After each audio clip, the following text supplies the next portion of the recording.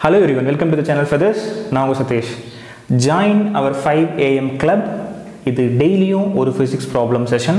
So டெய்லியும் உங்களுக்கு ஒரு physics problem காலையில 5 மணிக்கு. So இன்னைக்கு என்ன physics problem சால்வ் பண்ண போறோம் அப்படிங்கறத பாப்போம். The body of a position of a body moving along x axis at time t is given by x is equal to, so x ஓட information கொடுத்திருக்காங்க. x is equal to t square minus 4t plus 6 அப்படிங்கிற equation கொடுத்திருக்காங்க. So இந்த equation வந்து டைமையும் பொசிஷனையும் relate பண்ணுற ஒரு equation. Find the distance travelled by the body in time interval. 0 செகண்ட்ஸ்லேருந்து 3 செகண்ட்ஸுக்கு அந்த object move ஆகுது. அப்படி மூவ் ஆகும்போது அதோட பொசிஷன் எங்கே நீங்கள் ஐடென்டிஃபை பண்ணிங்கன்னா டிஸ்டன்ஸ் கண்டுபிடிச்சிடலாம்.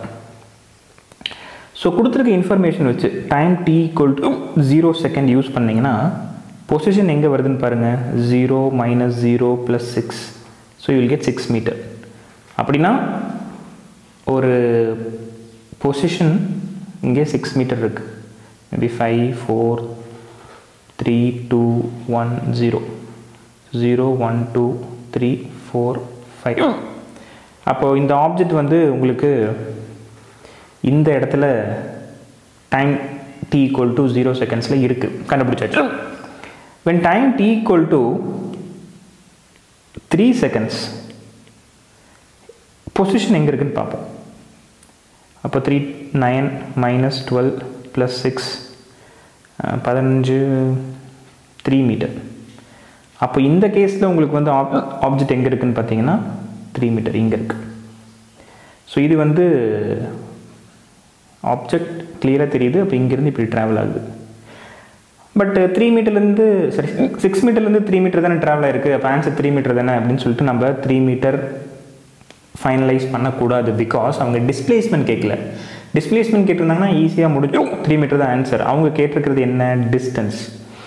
மேபி இந்த ஆப்ஜெக்ட் இங்கேருந்து வந்துட்டு மறுபடியும் இங்கே வந்திருக்கலாம் இல்லையா, இந்த பாசிபிலிட்டி இருக்குது இல்லையா, முன்னாடி போயிட்டு பின்னாடி வந்திருக்கலாம். அப்போது ஏதாவது ஒரு பாயிண்டில் அந்த ஆப்ஜெக்ட் வந்து டேர்ன் ஆகிருக்கலாம். ஸோ அந்த ஐடியா நீங்கள் வச்சு பார்க்கும்பொழுது dv by dt தான் உங்களுக்கு ஆக்சலரேஷன் போயிடும். dx by dt velocity. இது நீங்கள் 0 எந்த இடத்துல ஆகுது அப்படின்னு நீங்கள் கண்டுபிடிச்சிங்கன்னா அங்கேருந்து டேர்ன் ஆகி மறுபடியும் 3 மீட்டருக்கு வந்துருச்சு அப்படின்னு நம்ம ஃபைனலைஸ் பண்ணிடலாம். ஸோ வெலாசிட்டி 0 ஆக்கணும். அப்போது dx by dt கண்டுபிடிக்கணும்னா 2t minus 4 is equal to velocity. இதுதான் வெலாசிட்டியோட பொசிஷன். டைம் தெரிஞ்சுன்னா வெலாசிட்டி கண்டுபிடிக்கலாம். how velocity and time are related.